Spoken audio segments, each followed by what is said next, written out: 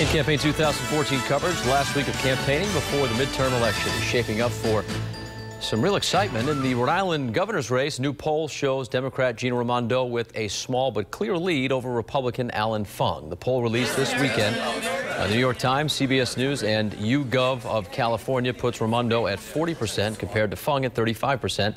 The poll surveyed 866 voters in Rhode Island between October 16th and last Thursday. A whopping 21% said they were still not decided. First Lady Michelle Obama plans to attend a Get Out the Vote rally with Raimondo this Thursday.